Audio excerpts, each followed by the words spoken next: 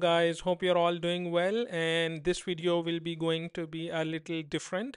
So in this video I will be going to share my real experience of getting interviewed at Google. So Google had successfully been shortlisted my profile back in 2022, so it's not a latest part. So I actually wanted to share my experience, like how I interviewed at Google, what are some certain steps which I followed. So first of all, I created my resume in a very detailed format.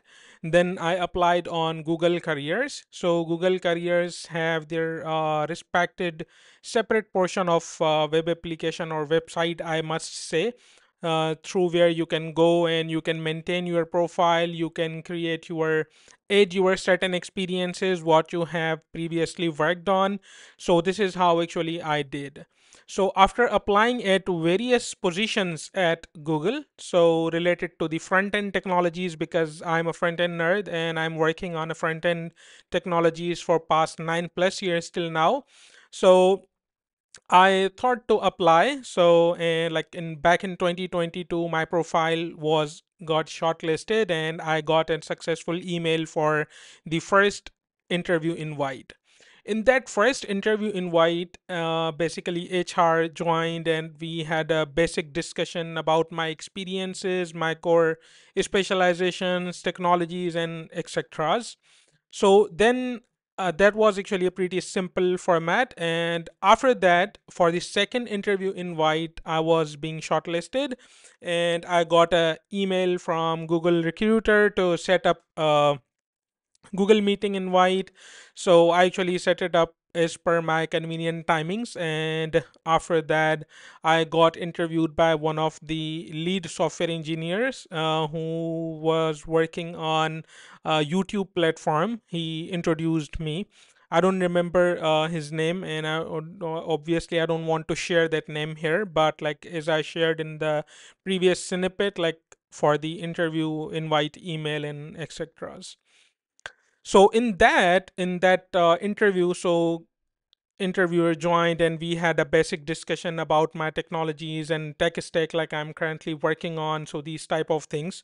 So then later on he started discussion, like little discussion about the core concepts of JavaScript, because I have applied on front end part. Once I had a discussion with him, then we had a second round of that same interview where interviewer had shared the problem statement, and that was related to the algorithms. So I actually wanted to share my experience how it went. So before moving to that, so the curious part, like how my profile got shortlisted, so I actually had a very detailed LinkedIn, step by step I have shared everything, like what certain technologies I have worked, what are the projects, and those projects are associated with which companies, and in every project what exact tech stack I'm actually been currently working on or I have worked. So this is what actually, by creating a detailed profile, give a headshot, and that headshot actually been lead toward a successful Google interview invite. Obviously, like I will share my experience, like how it went and what exact problem or what exact solution I actually shared with them. Obviously, like so at that certain time, actually, I was not good in that much of algorithms part, like to be like on linked list, breadth first search, depth first search. There are other algorithms as well for traversing your graphs and like those kind of node structured matrices. So I will share with that. I will share that with you guys also, like to be on a hands-on, like which type of questions normally Google interview have. So after creating that very detailed resume, obviously I was doing community collaborations. I actually have multiple articles on Angular and front end, on website development and other stuffs. So that was actually a catch from their side. Obviously, like when you are doing something, so like what you do with your proper love and proper experiments and proper enablements. So this is what I normally do. So whenever I start a new project in any of the company, I actually want I actually don't share much information about it, but to be very honest, I share the name and like kind of what exact technologies we are using into that to so that other recruiters and other FANG companies, so those are actually being got your interest. So normally recruiters, when they type certain keywords on LinkedIn, like assuming if they are hiring for a front end expert in an Angular from some specific location, so LinkedIn algorithm of search is being designed in a way like they properly worked on specific keywords. So normally recruiter go in on their LinkedIn profile, they can search out Angular space front end space location from like remote or whatever. When they hit up, so there are a lot of profile who have Angular in their keywords on LinkedIn profiles, but normally a big tip is that when you use multiple like assume that on my profile, if you can go and you can check it out, the link I am actually been passing out below. So when you go into that profile, you can see like Angular I have shared on multiple projects, multiple like extras and in the bios and everything, because very much like what I can say, it's kind of a huge share of that exact hashtag of Angular and skill of Angular, because normally I worked Angular, React, and those front end technologies very much. So this is how they got that like LinkedIn algorithm can calculate like the highest hashtags being used on a profile, so they can actually share with you. So obviously it's not related to work, only for community collaborations, for doing talks and extra etc. So now moving back towards like what exact problem which interviewer had asked from me. So that was actually a classroom metrics, and that was actually interviewer had shared that matrix should have to be n by n. That means like whatever the number from whatever the number. Like this case, if you can see, so this matrix is like complex, very complex, and like you can see like three 4 rows and 3 columns. So that means like 3 into 4, right? So 4 rows and 3 columns, that means 4 into 3 matrix it is. So these type of actually answer this type of question interviewer had asked, and asked me to write a function or an algorithm which can calculate the optimum way to reach to a specific student. So consider this matrix as an examination hall, so where students are seated by emptying the center of row. Like if you can see column one, so from column one, one row, like from column one and zero index, so 3 seats are there. So one student had seated on a very first, then in between it's empty, then after that student again seated. So that's how the spacing mechanism works in this matrix as shared by the interviewer. So solving that problem, so like finding the optimum way to reach to a specific student, because examiner is being available in that examination hall to make sure like students are not doing the cheating. So that's what actually the problem statement provided by the interviewer. And interviewer also provided say hint, or like kind of what I can say, the input parameters, and those input parameters are obviously on the level of like the graph size, like n by n, and after that like the starting position, and starting position on x-axis, starting position on y-axis, that mean a certain point. Because when we talk about point, so that point is representing the representing two axes, x-axis and y-axis, so that how it calculates the position of a certain seat. So that was actually the starting X and starting Y, then also the target X and target Y. So what does target mean? Target means like till then or till where we want to go, right? So assume that examiner is being available on starting X of 0 and starting Y of 0, and examiner want to reach towards 3 comma 0, that means like starting of 3 and y axis of 0. So that's how this mechanism of input parameters interviewer has shared with me. So I wanted to share like what I can say, what exact problem solution that this should have to be solved, because I have applied for the JavaScript role, so I have solved that in a very like not this much better way. So this is what actually I solved after the interview end, because I didn't solve this type of BFS and DFS level of algorithm. So making this video, the purpose of making this video is to like provide the awareness, like what type of questions normally asked at FANG companies. So I actually got a successful part to be invited on a second round of Google interview, and obviously after that it was a denial from Google side because I didn't performed well in that second round. So if you can check it out, like how that problem statement should have to be solved in a good way. So obviously like in that part, BFS should perform in a good direction, like breadth first search is an algorithm for graph level. So minimum step to a student should have to be a function which need to be called, and as I shared, the input parameters was grid. That grid is actually been showing you the n by n, like the matrix or graph scale. And after that, starting x and starting y, this is for the starting position of an examiner who want to reach at a target student. So that's also representing x and y for that point.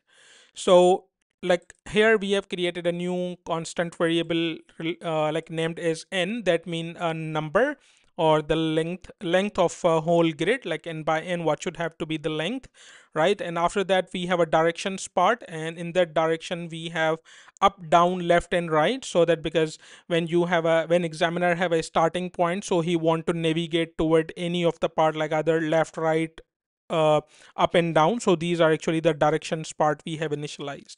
So and also in BFS we have two type of things, like one is the queue and one is the node. So in BFS what it does normally is like it start from top, then it actually went towards the depth, right? And before going into the depth, actually want to on a horizontal part of checking the nodes, right? So also when it actually maintain queue when you are actually going below and going down or left and right, so it maintain the queue. So that maintaining of queue is what actually when examiner, suppose examiner had changed the position from 0 0 towards 1 0, or like going up and down, whatever the direction should be, so it maintained that position in queue. And when next step will be taken, so from the queue, previous first step will be going to like mentioned as a visited node. So this is how breadth first search works. So here you can see like same way we have created a queue, and in that queue we have defined three things, and those three things are covering as an index. So on zero index we have an array which is maintaining starting position of x point and y point, and this zero is representing the number of steps it took for that position. So after that we have a visited variable, and we have created as a set for making that thing to be like we have to perform some kind of making sure we are not actually been using iteration more. So set has multiple extra parameter to check, like has, and like we also can create new set for avoiding the duplication of keys and those stuff. So we are actually been using set for an optimal solution. So in that set, so after that, like we are making like visited, we are actually creating a new set entry for the first index on which examiner is located, right? So now BFS loop is starting from here while q dot length. So we have a q, and q had a length of like 0, right? So then after it started running, and obviously it will be an infinite, so it will be making sure like these q dot shift. So this is what actually the normal behavior of BFS. It maintain q, and when you are moving ahead, so the previous entry of your queue will be going to like unshift or shift from that. So like assume that we have in a queue we have 1 2 3 4. So when we are moving towards next step, so we are removing the one entry, the first entry from our queue. So that means like now 1, 2, 3, 4 will be going to be as a part. So then that one which we are removing, so that we are not removing, basically we are marking it as visited. So and we have also a if condition next, so that is actually for when a position or when an examiner who actually reach toward a target point, so then it will be going to return these steps.